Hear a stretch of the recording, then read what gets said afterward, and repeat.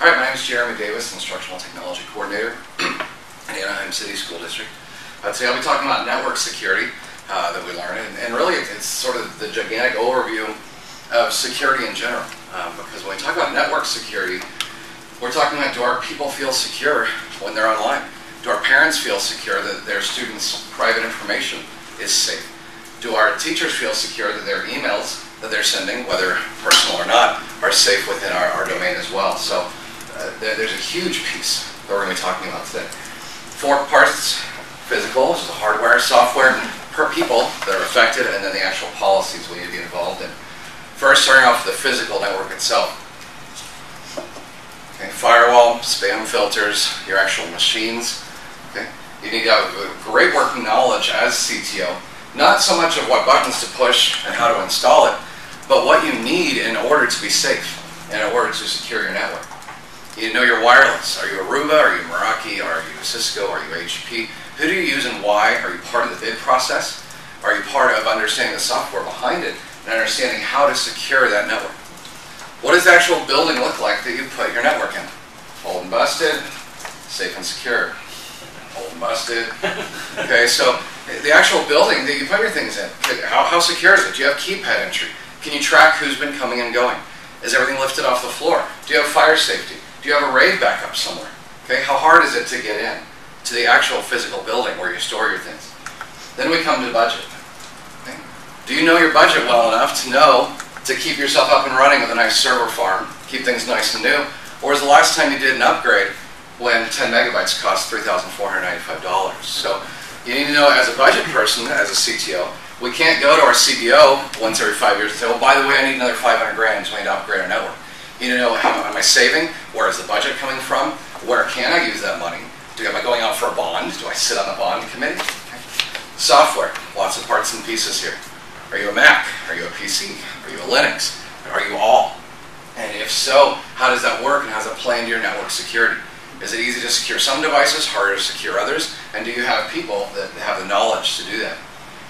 I gave myself, 15, 30 seconds just to brainstorm, well, what about securing the actual student machines? And I was like, oh my gosh, never mind. Okay, too many words. Cabinet, does Cabinet have input? Does Cabinet understand? Do we have the knowledge to put our words and our technology words into the right kind of words for our teachers to understand, for the Cabinet to understand? So lots to do here. The Nessus scan I loved because I had never done anything like that. Network security is not something I typically am involved in. We ran the scan, found out we had some problems, and they were all on our Barracuda box. So we called Barracuda, they fixed them the next day, ran a new scan, now we're good, boom, artifact, right into the portfolio. Because we, as CTOs, we need to make sure we're doing this. We need to make sure, and this was something that never even crossed my mind, that there was a process out there for free that could scan my network and show me the holes. So really appreciate that piece of software. We now move into the people. Okay, we got our IT guys, right? Okay, that's a lot of us. Okay, so have they been trained properly? Do they know what they're doing? Are they helping me secure my network, or are they making it less secure because they need to be playing World of Warcraft at night? Okay. And then we've got all kinds of other folks, administrators, human resources, fiscal. We are responsible for their data. They rely on us to keep their data safe. How many social security numbers do we have? How much payroll information do we have? Okay, and then principals and administrators, cabinet, they rely on us that they shouldn't have to ask us, hey, is our network secure? That shouldn't be a question they ever have to ask us. And if they do, we should know the answer and we should know why it's secure. We should be able to communicate that. And we've got our teachers, our custodians, everybody else. Office staff, they're all part of our networks. They're all part of that security, and they're all part of people who rely on us to make sure this stuff works. We have our parents in our community.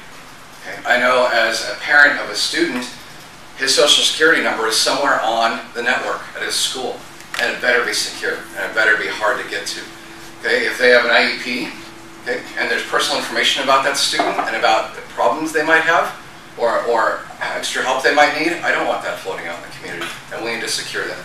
And last but not least, our actual students. Are they safe? And are they learning to be safe online? Because part of network security for us is teaching our students digital citizenship and teaching them about cyberbullying and this kind of stuff. Because if they start using, the reason they know how to use a pencil is because we started teaching them in kindergarten how to use the pencil.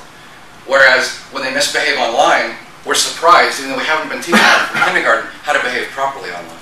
Okay? Online is just another tool of their learning, and as CTOs, we need to be pushing those kind of policies. We need to be a part of that educational piece as well. Then we come to the actual policies themselves. Staff use policies. Okay?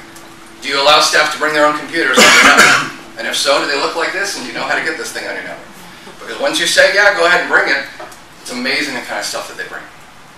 Also, fun things that staff can do is staff can get a proxy server going and try and run their NCAA brackets on your network and actually try and grab a part of your server to do it so all their friends can be involved 24/7. That's what happened in our district. And it's fun when the biggest problems come from the inside, not the outside.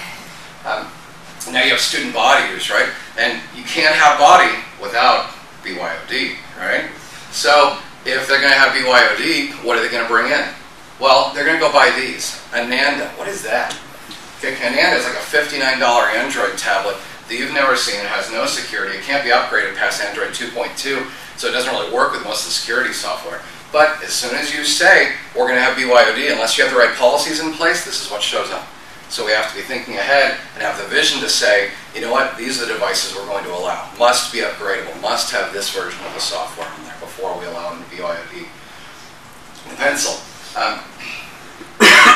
When a child stabs another child with a pencil, okay, we don't take all the pencils away, right? So when a child gets on a website they shouldn't be getting on, what's the first reaction of the administration? Take the website away, lock it up. No, that's wrong. And we as CTOs need to help explain that, again, is discipline. If a child misbehaves online, you discipline the child. You don't lock down the network. So that's something that we have to get them to understand. Technology is just another tool we're going to use, and we have to teach the children appropriately. If not, they end up like this, and they end up like this online as well. Lastly, we need to know our policies on phones and flash drives. Can we confiscate them? Can we look at them? Are we breaking the law if we do this? And to bring it all together, what you need in your district, there's a screenshot of a fourth grader hacking into our servers. It was my vice principal's desktop, and we made the fourth grader replicate what he had done with a Google Tracer. So he had actually gone ahead and crashed a couple of our servers by getting onto a computer that somebody else had left open, one of our TAs left open. Lastly, you need Chris Linville. No, I'm just kidding. You need a trainer. Okay, you need a very good trainer. Chris is a great trainer, so I threw him in there. You need a trainer to train all these people, because if not, they're just playing with toys and they don't know exactly what they're doing. So training is important. Physical, software, people, and policies, and security is really just the tip of the iceberg. Thank you.